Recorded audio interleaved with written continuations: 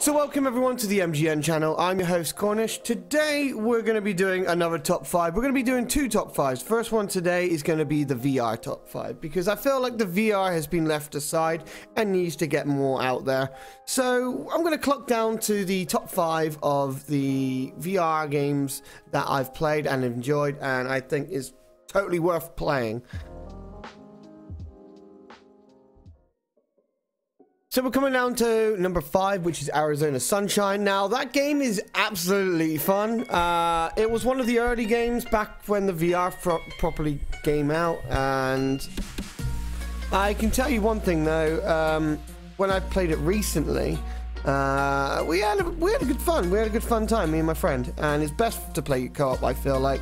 Playing it in single player, yeah, go for it. But co-op is where it's at for me. I've had a great time with my friends shooting things. There were some bits where I couldn't fire the grenade properly, but yeah, you know, there was a few bits. But after playing halfway through it, I kind of got used to the whole gun works and stuff. It's gonna blow up in my hand. You gotta like, I have to press the trigger, then your thumb lets up, and then you can throw them. Oh, sorry. Oh, Jesus, that made me jump. I pressed the wrong button. One over the fence. Alright, okay. You ready for this? This is going to be the best. Are you going to get it over the fence? I am going to get it. Go on. You might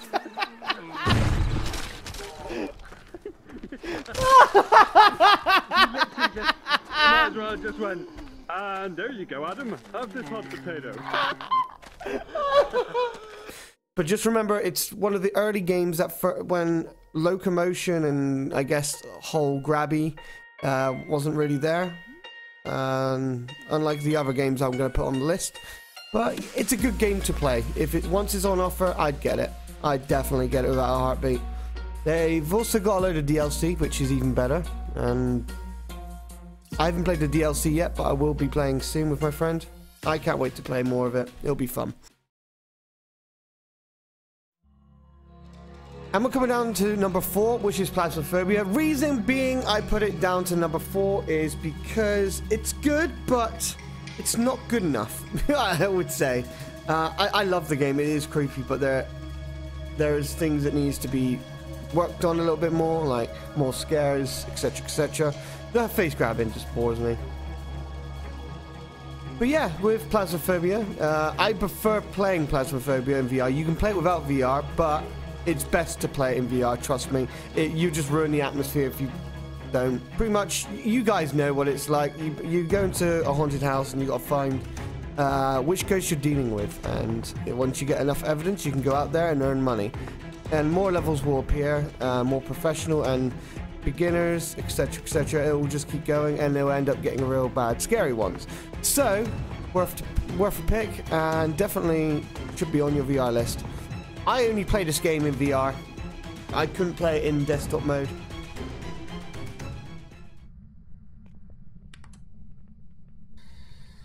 Carl Davis. Oh, my God! It spoke to me. It spoke to me, dudes. It's down here. Oh my God. Oh! Oh! Oh! Oh my God! Run! Yo, run up! Get out! Get out of here! Get out of here! Now we're coming down to number 3, and it was a tough decision between number 3 and number 2. But you know what? I don't want to anger people. So Walking Dead is number 3, and I tell you what, that game is absolutely fun. It's not only just fun, it's also a little bit creepy, which is alright. Mild creepy, I would say, not hugely creepy. But it's just the way the game works, the locomotion, the whole feel, it feels great. It really does. And when you have a knife on the game and you try and take out a zombie, I tried to do the whole that you really gotta like throw that hand down there because you can get the knife halfway stuck in his head and then it's still being alive, which is pretty cool and gruesome, I know that. But every day you have to go out into a town and salvage everything you can. When the bell rings, get the hell out of there, get back on your boat and go back to your safe zone. But yeah, perfect game, definitely would recommend it. There is a lot of replayability on that game, and I think why not? If you find us, you know what? You can be our cameraman. How about that? Like, when I say cameraman, I'm talking about like you could see things through a CTV.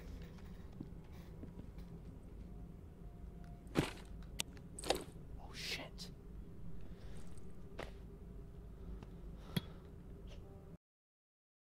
And we're coming down to number 2, and that is Half-Life Alyx. Now, this game is absolutely beautiful, and I love it. And I've been waiting for a Half-Life, and I think everyone has been waiting for another Half-Life. And when they brought this out, everyone thought it was a prequel. Funny enough, it's hard to spoil anything to tell you that it's not. It's an upcoming ready for Half-Life 3. I know for a fact that ending. Don't you dare do this to me, Gaben. Don't you dare. Right? I pray upon the Gaben Lord himself to make another Half-Life. You know what? Play the game. It's good. If this ain't in your list, then you are dumb. And we're coming up to number 1, and number 1 is a game that I cannot stop playing. Even today, I just keep on playing like no tomorrow. And that is Boneworks. Boneworks is an absolute gem of a game. It revolutionized the whole grabbing physics. The way the game plays is absolutely perfection at its finest. I've been playing it with the Oculus Quest, and I've had no major problems with that game. I've enjoyed every single step of the way I have in that game. Sandbox have got some secret stuff, which is pretty cool. Like a portal thing, you know. You start from the sandbox, and you can kind of like get yourself out of it and find some like secret new things, and then like unlock cool stuff like gun range or zombie warehouse. That is where I play the most now. After I've completed the story mode, I've played it like 3 or 4 times in story mode and still enjoyed it. Zombie warehouse mode is absolutely bonkers. You made a mistake, underestimating what we would become. And our escape is impossible. Yours in a sentence. 'Cause if you're falling for me, just be warned. If you're falling for me, I'm not the one to mess up. To mess up. Too many people done wrong.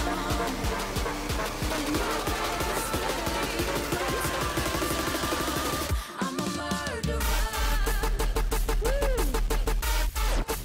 I wish I could play it, but I've torn the Achilles at the back of my foot and it hurts, and I can't do it. And every time I think about it, people are saying there's co-op coming, but I'm not so sure. I would love it if they bring co-op, because I'd play that so much.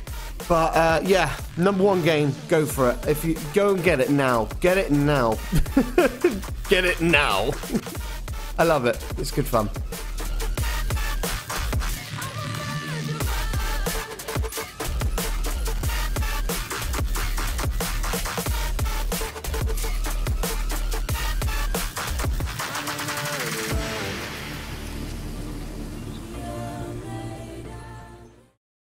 And that is it for the top 5 of the VR games you should play this year. I do hope you enjoyed this video. Remember to hit the subscribe button. I'm Cornish, and I run a Twitch channel and a YouTube channel, but I prefer to be more in the MGN TV channel. So just hit the subscribe button. Leave a comment of what your favorite VR game is. I would love to know, and I'll see you guys soon. You take care and have a wonderful day.